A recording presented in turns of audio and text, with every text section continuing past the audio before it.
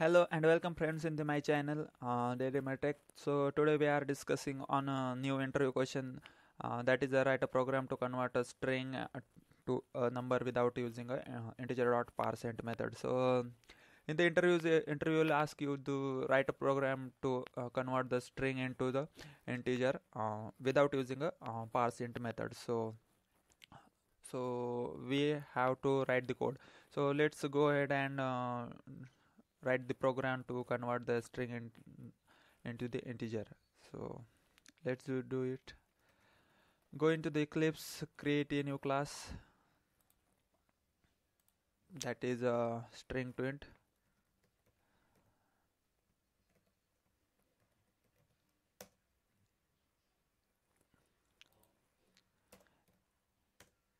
Here is my main method.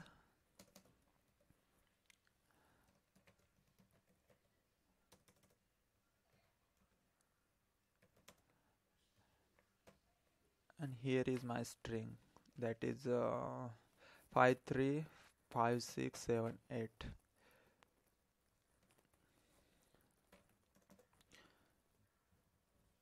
So before doing the conversion, I'm going to tell you the logic of this. How can we convert the string into the integer?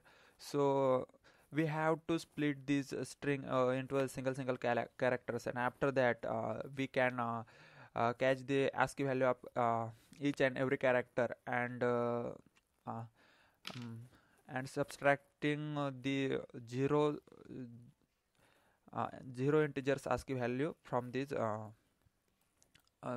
numbers ASCII value. So I am going to show you how it will work in this code. So here I am writing a simple template to more understanding. So here I am writing int ASCII value of 0, and let's run the code. So ASCII value of this 0 is a 48. So for here we can see the ASCII value of 0 integer is 48. So for 49 is for 1, 50 for 2, 51 for 3. This is the ASCII values for integers. So how can we access these 1, 2 and 3? So we are subtracting this 48 from 51, so we can get the uh, number 3. So likewise we can catch these values. So 51 minus 48, and for 48 is the ASCII value of 0.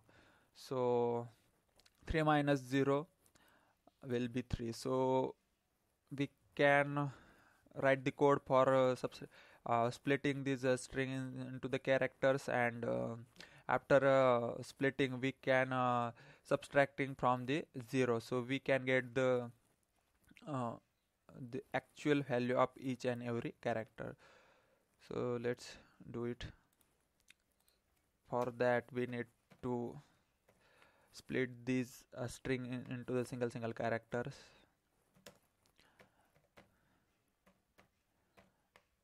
S dot length.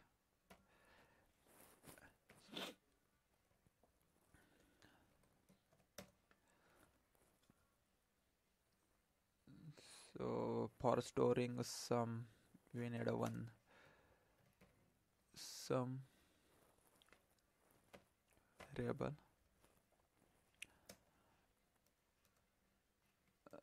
Let's do it. Sum equal to sum plus,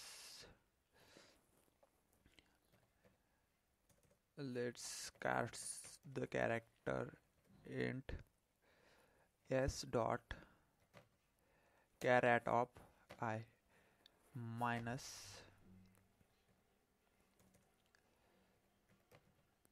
int of 0.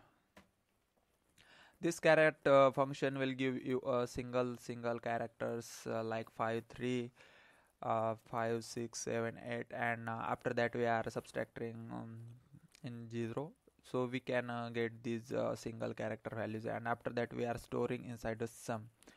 So let's print the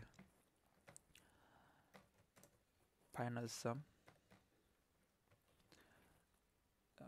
Here we are going to get a one not correct input. So now what can we do? So here we need to how the program here how our program works. Let's see.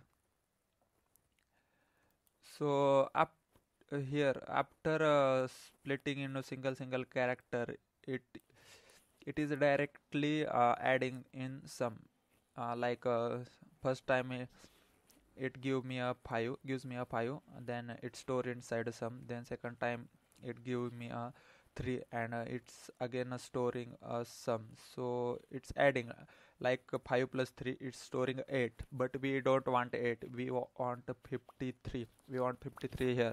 So how can we achieve? So to move a decimal points we need to multiply by 10. So here we need to